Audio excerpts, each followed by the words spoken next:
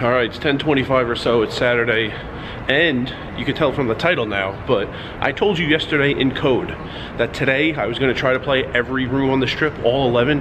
If you took the first few words of each scene from yesterday's video, after each cut from yesterday's video, those words combined to form the sentence, I'm going to play all 11 poker rooms on the strip tomorrow. If you don't believe me, go back and watch it, link at the top of the screen. I pulled that off, gave you a hidden message. I don't think anyone caught it. Two interesting things about today. One is that it's not just a matter of getting to all 11 rooms efficiently. That would be in itself an interesting problem to solve. And actually, bees are very good at that. Bees are very smart. They have some facial recognition abilities. They use hexagons in their hives, which is one of 3 shapes that tessellate, and they could figure out combinatorics like this. They do it in a way, it's not really a guess and check, but they kind of figure out a very efficient way and realize that to get the most efficient way isn't worth all the extra time it would take to figure out the right path. They kind of figure out a very good one on a limited amount of trial and error, and they just stick with that one. It's very efficient. UPS actually a few years ago, I don't know, 10, 15 years ago, figured this out also. Way less maintenance on trucks, way less gas they use. You know, each truck has like 150 stops or something a day, something like that. And the order to use is very important for purposes of lowering the maintenance and lowering the gasoline needed. So I parked here at Harrah's. I'm gonna get a drink, go to Venetian first stop, and I think it'll work out, my car being here at Harrah's later. You'll see later. But I'm not gonna make you go back and parse through that video. So here it is, all cut up. That sentence I told you in code. I'm going to play all 11 poker rooms on the strip tomorrow, and if you missed it because it was quick, here it is one more time. I'm going to play all 11 poker rooms on the strip tomorrow. Venetian poker room right behind me, first stop. The plan today is an hour in each room, not a hard and fast rule, mostly because Sahara might not have a game, might like start a 3-handed game and break after like 30 minutes. That happens sometimes, but going for an hour in each spot, first stop is Venetian. All right, time at the bottom. Played an hour, 5 minutes, hit the hour, finished that orbit, lost $28. Heading back, I guess my plan is to go south, hit every room south of here, walking and taking trams and possibly the monorail. I really need to try Sahara at like 8 p.m. That's one of the problems, one of the obstacles with today. Sahara has to have a game, and if there is, I need to be there. Shout out to the guy I met recently at South Point. I was playing table 5, you came up to me, it was very quick, never got your name, but you said you watch all the videos, so glad you're enjoying them. Caesar's Poker Room right past the sports book. 2 of 11. Gonna get my hours in here, my 1 hour in here, and then head to Bally's, I guess. Bally's or Bell next. 1:31, had to wait a little bit to get my seat, and then played an hour and then finished that orbit. Pretty good game so far, Venetian and here. Here, 2 guys were making the games great. Both of them eventually lost everything and left after 1 or 2 rebuys, but good games. Heading to Bellagio now. 1 hour, 6 minutes exactly, made $3. The biggest hand I played was against one of those 2 guys making the game great. Got all in pre, ace-king versus king-10. He managed to get a chop on the run out, so would have been nice if that one went my way, but it didn't. On my way to Bellagio now, and I might, you know, I need to leave some rooms available that will definitely have games at like 3 a.m. because wherever I am at 8, I need to go see if Sahara has a game.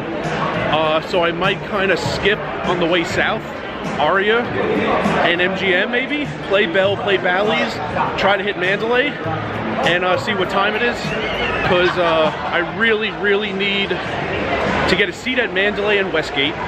Those 2 places could have 1 or 2 games and like a list of 4, which is the most annoying number, because it's not enough to start another game, but it's a really long wait if I'm 4th on the list and I need 4 people to get up. So that could happen at Mandalay and Westgate, and Sahara just really needs to have a game. I have to check it out in prime time. As I go through the revolving door. So there we go. I'm not a skeleton anymore. So yeah, might skip Aria, MGM on the way down and come back, hit them later at like 3, 4 a.m. They'll definitely have games. All right, play Bellagio, 3 down, 8 to go. What's funny about Bellagio, I know the drawer in the room where they keep the extra food, not like real food, condiments. People get room service on those tables with the wheels, or just any food, when they don't use the tiny like packets of ketchup and stuff like that, napkins, chopsticks, I know the drawer they put all that stuff in. So I got a little bottle of ketchup and a much smaller bottle of Tabasco sauce. This is tiny. The ketchup,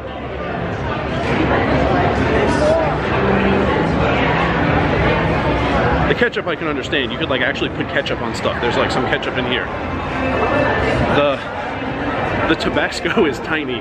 It's like one, 2 drops, and that's it. But these are the bottles, the size bottles of Tabasco they have. So I might try to give them out to people in Bally's, and if I can't, just use them as cart protectors. I was using the ketchup as a cart protector in Bellagio, and the Tabasco's not as good of a cart protector, but you could still do it. As you look at all these suckers stuck in traffic on the strip, I'll tell you, an hour, 4 minutes, I think it was, and I made $6 at Bellagio. So off to Bally's, you might call it Horseshoe.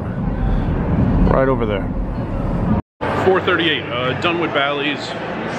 Going into Paris, get another drink, then taking the monorail, eventually making my way to Mandalay. Hope there's no long wait. A little longer of wait at Bell and Caesars than I expected, but nothing bad so far.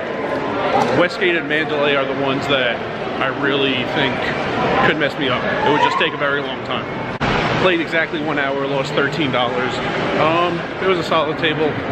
Nothing really happened for me. Probably the least amount of hands I played of the 4 so far. I remember hoping a couple years ago Trooper did this. I don't remember if I asked him to. The thing I asked him to do, which he didn't, was to play all 5 daily tournaments at Bally's. $375 total, $75 each. The part I would be looking forward to if he did that would be just how exhausted he was at the end of the last one, because it would take all day. It's like 9 o'clock, noon, 3, 5, and 8. You'd probably have to late reg for something if you went deep in one, but you'd be able to fit them all in, but it would be a pretty long day.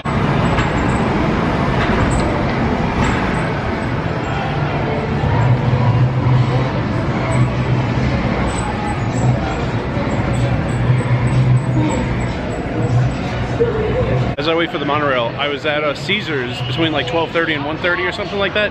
2 guys got to the table, older guys, and they said they just came from dinner. It was 1:06 p.m. and they said they had just finished dinner at 1:06 p.m. Like 66 minutes after noon. 1:06 p.m. They were done with dinner already.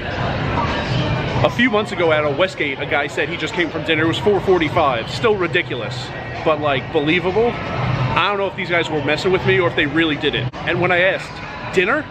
It's 1 o'clock. Nobody heard me. So I tried to get some real answers, but their hearing was also shot, so couldn't get any.